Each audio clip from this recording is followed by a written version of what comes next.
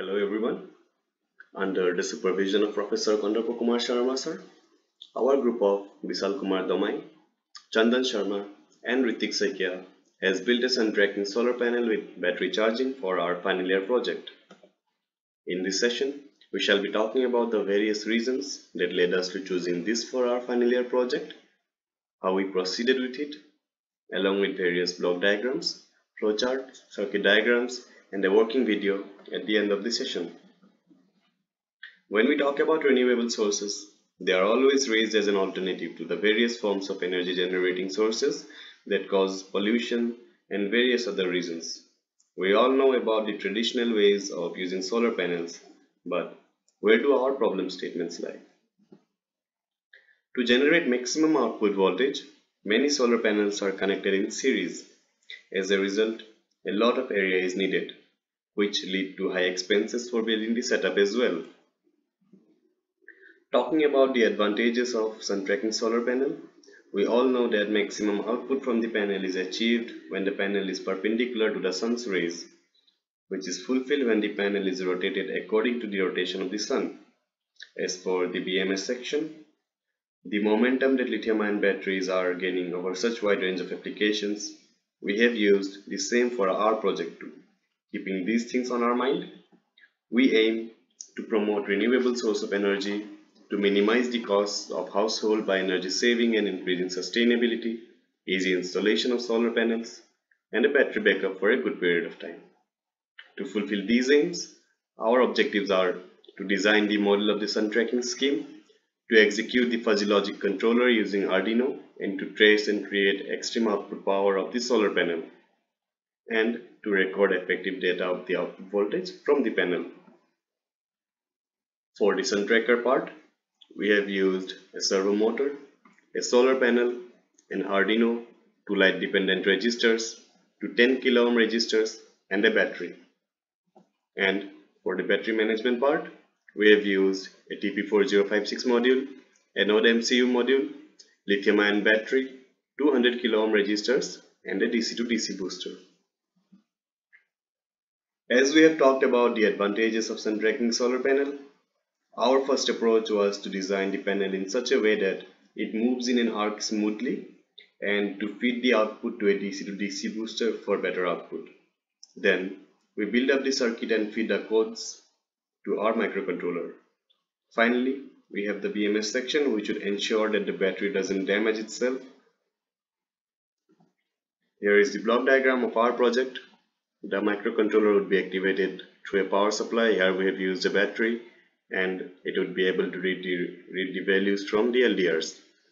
Now, according to the values of the LDRs, the microcontroller would rotate the servo motor which is connected to the solar panel, and finally the output is received from the solar panel which is fed to a DC to DC booster for better results.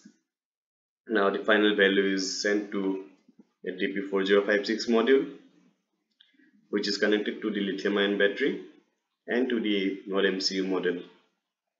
Now TP4056 module is used to charge the battery and to read the status of the battery. After reading the values, it sends its values via node MCU to the cloud server. Now to talk about the logic behind our sun tracking part, the LDRs receive the inputs and the difference between both the LDRs are calculated. Now it is checked if the difference is greater than the threshold or not. If not, then it would wait till the difference gets greater than the threshold and the process would continue. When the difference becomes greater than the threshold, it is checked if the difference is positive or not. If the difference is positive, then the motor would move in the west direction, and if it is negative, then it would move in the opposite direction, and so on the process would go on. Here is the circuit diagram of our sun tracking part. Now, on recording the outputs from the panel at different instances, we can see that the outputs with sun tracking are 2 to 3 times that of a fixed panel. Now coming to our battery management system part. For any device, battery, as we all know, is the most important component. Improper charging or discharging of lithium ion battery may lead to big safety issues. So The battery management system monitors the properties of battery like battery percentage, battery voltage, which would ensure their safety as we would be monitoring them continuously. Now, as I said, that the Node MCU model it sends the data to the cloud server. The drawback that Node MCU has is that it can withstand only 3.3 volt. So an arrangement to convert the high input voltage within the Node MCU's range is arranged by connecting the input to a voltage divider circuit. This is the TP4056 module which I said about already in the block diagram. This is how our server would look like. Here we'd be monitoring different status of the battery continuously. Here we can see that the battery percentage has charged from 22 to 26 and it would go on. This is the circuit diagram of our battery management part. This is how our prototype looked like. And these are the outputs that we have received on the cloud server. We can see the battery voltage and battery percentage, and we can also see the graphs of the battery voltage and percentage. Lastly, we can conclude by saying that small devices that use low power can be powered by this system. Low-cost microcontrollers can easily implement the algorithm to reduce the system cost, and good efficiency is also obtained.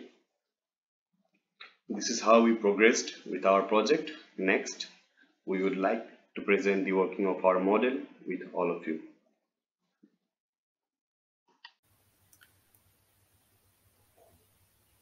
The LDRs receive light, which accordingly allows the microcontroller to rotate the servo motor, which is connected to the solar panel.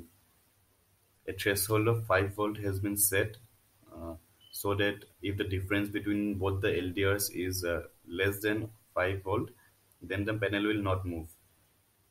Whereas the LDR receiving higher voltage, if the difference is greater than 5 volt, will let the panel rotate in the direction of the LDR.